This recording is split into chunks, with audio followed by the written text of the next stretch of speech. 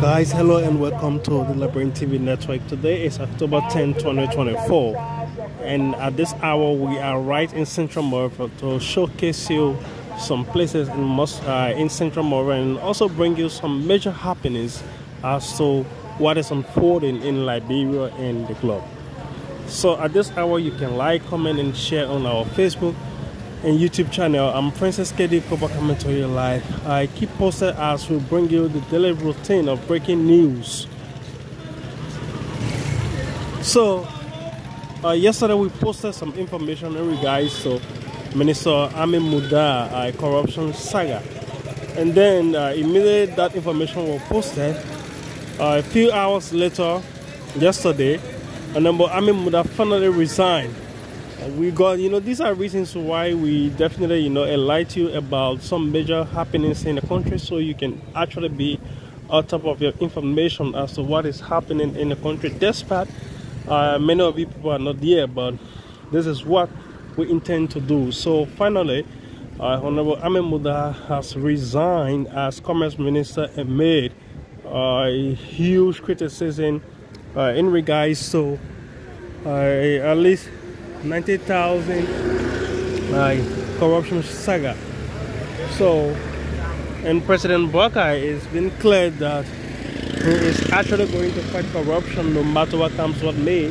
So many citizens have been raising concern that if President Bokai can actually deal with his own friend, his own ally, very close, and someone who is highly respected in the United Party, who served as former chairperson for the United Party, can actually be involved into such, and President Bokai can actually stand firm.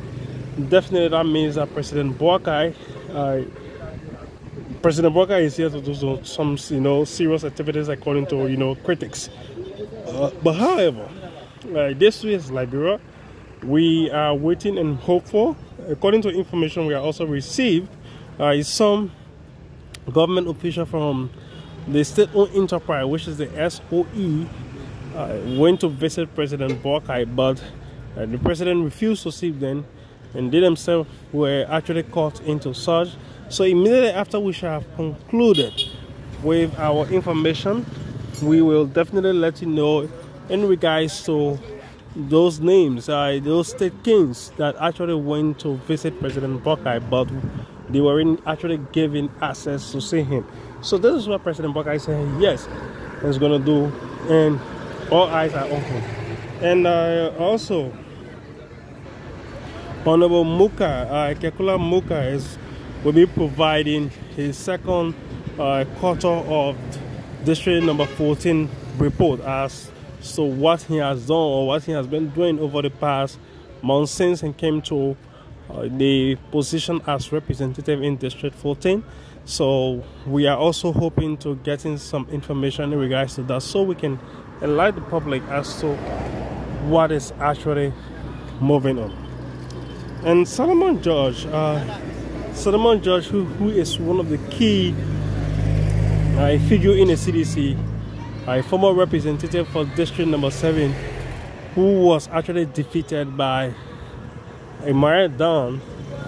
He said that President Bokai, from all indications, going to lose election 2029, and he is seeing President Weah surfacing in 2029. And he also said that one of those reasons that led to President Weah's defeat is that the issue of accountability, to actually stand firm on certain issue, to actually prosecute or to provide some of the rules and guidelines. President Weah was so friendly to the extent that he forgot to actually prosecute few of his comrades. So this is what coming from his Honorable Solomon Judge. So let's wait and see as to what will be the next action from the lawmaker in regards to his statement. So the Liberia Immigration Office, Liberia Immigration Institution of recent placed out a notification for the recruitment of officers. And during that process, we actually held thousands plus Liberians actually applying to form part of the immigration service. But then after the whole process, in fact during the process, one person actually lost their life while they were actually carrying on exercise. And that time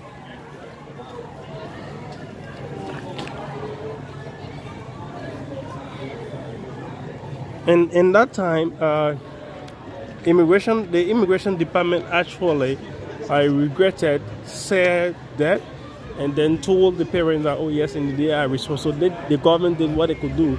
So finally, the final result or the final listing of the immigration institution has come out, and then 500 individuals were the ones that actually got qualified. Their test was done for both medic and other things were actually done. So after the whole process, many of them were dropped. Many of them dropped out. They didn't actually reach the benchmark for stuff. But howbeit, we are hopeful. We are going to the Ministry of Information, Culture and Tourism to actually bring you detailed information in regards to that. So criminal could see Judge Honorable Blamo Dixon said that he has declined hearing on the case involving Honorable Tweh. But then we don't really know what led to that. But then he said the case is not actually meant now. According to information, it's meant to actually start next school hearing. So we are waiting, and we are hopeful to actually getting details information in regards to so immediately they start the court process, we will let you know as to what is definitely unfolding. So this one says that President Bokai says that yes, indeed, he is committed to fighting corruption, no matter what comes, what may, no matter who is involved, no matter the caliber of individual that is actually associated with corruption. He will definitely do what he's supposed to do. And then also information reaching our desk this afternoon says that all of the old leadership at the Liberia Drugs Enforcement Agency will definitely be kicked out. The president is anticipating of appointing new officials to actually steer the affairs of the Liberia Drugs Enforcement Agency. But before that, during the course of the week, many have been raising concern in regards to that, as to why the president is waiting, why up to date the president still has officer in charge, things have not been done in the court, and so many things have not been done. The president needs to step up, the president needs to do XYZ, and so many things the president needs to do. But then we are hoping to actually see that appointment, and then we will move forward. So if you are watching it from any part of the world, we want to say welcome to the Liberian TV network. I'm Francis Kedi coming to you live. And just to let you know, November 13th is my graduation from the African Methodist Episcopal University, AMU. So I'm hoping and praying that all of my followers, everyone can actually take part in that graduation process.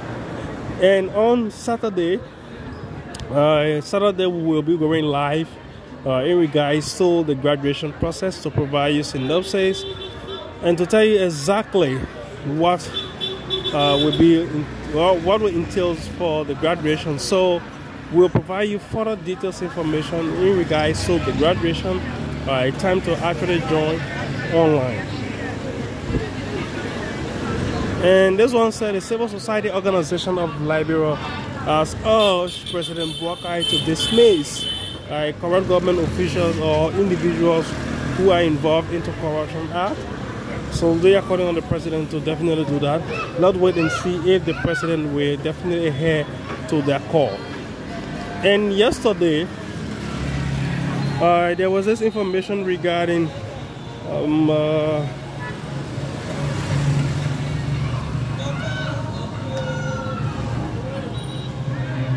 so there was the information regarding a Liberian pastor called Mr. Elijah Daju, who worked for the United Methodist Church, and he's a pastor.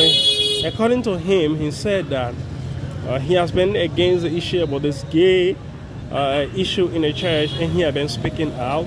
But then some hierarchies within the church want to actually adhere to that. So due to a crass, criticism regarding this gay issue, which he said is not meant for our society, and it is not also meant for the church, he has been suspended, and he was told not to come around any of the premises of the United Methodist Church. So yesterday he went to see how best he can teach, but then while he was trying to make his way in, the security stopped him and told him that don't enter, and that actually brought serious confrontation. And the security said, "What have been mandated that you should not come around either of the premises regarding relating to the United Methodist Church." So he further said that he don't regret his action. He will stand by it, speaking against or speaking out on the issue of gay, which is not actually good for the church, will lead him to actually lose his job. He is willing and he can do anything to actually stand firm. And a reverend in Blamo County called Reverend Kane has sued. He said he is going to actually sue traditional leaders who have been forcing children to actually join the poor in the Sani society, and in return, the traditional leaders are threatening to move on him with, the traditional marks. And he said that it is not necessary because we are living in a modern world. No one can threaten him or no one can do anything to him in regards to that. But then this too is like, let's wait and see as to how the outcome going to be like as well. So guys, if you are following from any part of the world, I want to say thank you for following Liberia TV Network. I'm Princess KD Kapoor. You can like, comment and share on our Facebook and YouTube channel. Thank you.